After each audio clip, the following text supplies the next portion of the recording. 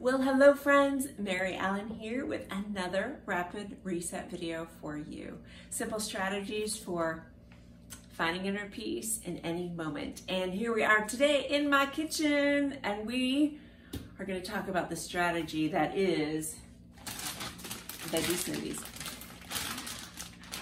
We're laughing, but this has been a game changer for me. So instead of talking about the merits of veggie smoothies, I am going to make one for you. First off, one thing that I do is I actually pre-bag a lot of the vegetables to begin with, just to make it super easy. So I can just pull them all out here. But we start with a half a cucumber, right? So we're gonna be a little Rachel Ray-like today. And I'm gonna chop up my cucumber, put that in here. Forgot, first step is actually to add water. So I've got here, you can look in here, it's about 2 cups of water. I'm gonna put that, I usually put that in first. Then the next thing I do is you can have 3 dates. And of course we want the pits out because they don't taste very good. So put those out, get those in. I usually put them in first to kind of soften them up because they're probably the stickiest of everything. So we'll pop that into blender, the trusty Vitamix. All right, next, half a pepper. Just kind of cut out the inside part, make sure there's no seeds. Give it a little shake. I'm gonna give it a slice, slice, a slice. Pop that in there. I've got 1 celery already cut up, 1 carrot already cut up, half an apple. So an apple a day keeps the doctor away. And at one point I was gonna take it out because there's sugar in the apple, and somebody that was a health coach said, no, there's so many other good things for you about apples, leave it in. So I do. All right, next, part of what is going to make your veggie smoothie taste good is both the apple is sweet, the pepper's got some sweetness, and also lemon helps cut the green. So we cut off the outside yellow rind. I did have a friend make one for me. I could get the seeds out as well. After I first had my twins, and she didn't cut off the outside. Makes it a lot more bitter. So definitely cut off the outside.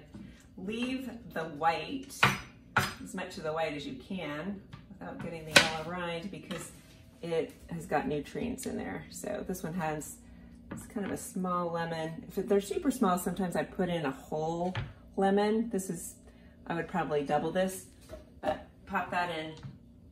Half avocado. This is super important because it is the emulsifier, which makes it so that it doesn't separate once it's all mixed together. It keeps it together, or it emulsifies less. You can also use, if you're allergic to avocados or something, you can use peanut butter or almond butter or something fatty is the key. So, all right, I'm gonna pop that in. Then we have some greens. I have to say that arugula is actually my favorite. This is baby spinach. Any greens will work. I give it just a big handful. I don't know how much. It's kind of an eyeball-y thing, right? So good cup of greens. Then we also, switch this little rinse. We're also going to add some frozen blueberries. I like Costco. You get it's a great value.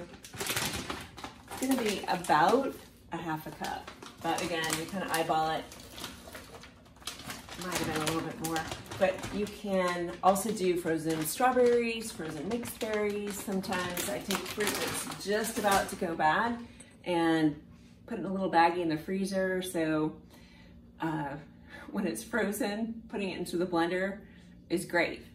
So another thing to do if you have kind of like borderline raspberries or some other fruit, something you can do with that.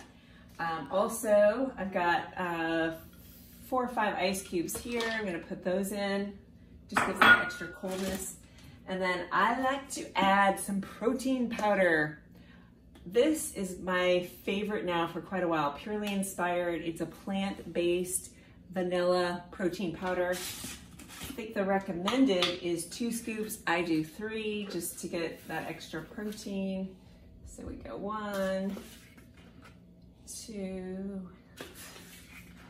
and 3. Awesome. And then I've been using this also for years, Green Vibrance. Love it. It's got 25 billion probiotics.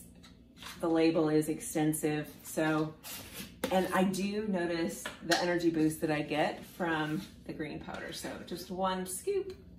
There's our green.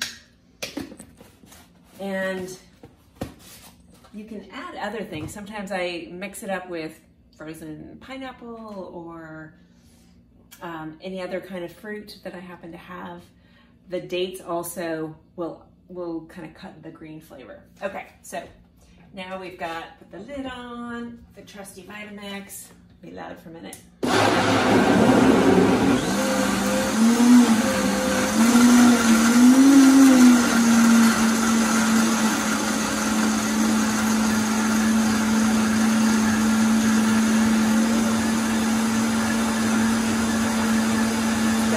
Going. Doesn't take too long. Do a quick check, make sure that the protein powder isn't stuck on the edges. Sometimes those green leafy friends like to get caught up in the lid too. So we'll put that back on.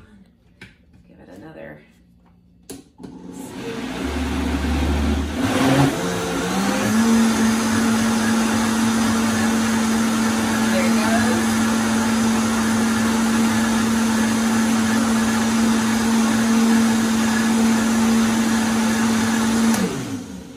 So with the Vitamix, the mixing goes way faster than a blender, and I've done this same recipe in a regular blender, and I'm here to tell you it doesn't taste as good. It never gets as smooth as a trusty Vitamix, so worth it. I've had mine for, I think over 25, 26 years.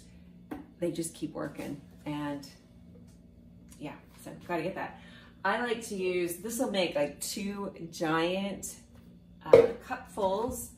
Sometimes I will have just 1 of these a day.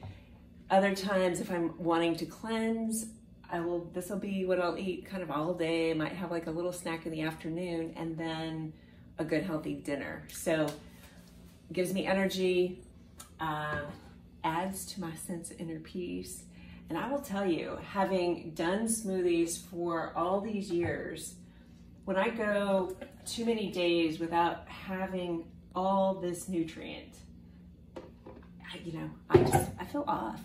So I look forward to the Mondays when I can get back in my kitchen, making my veggie smoothie.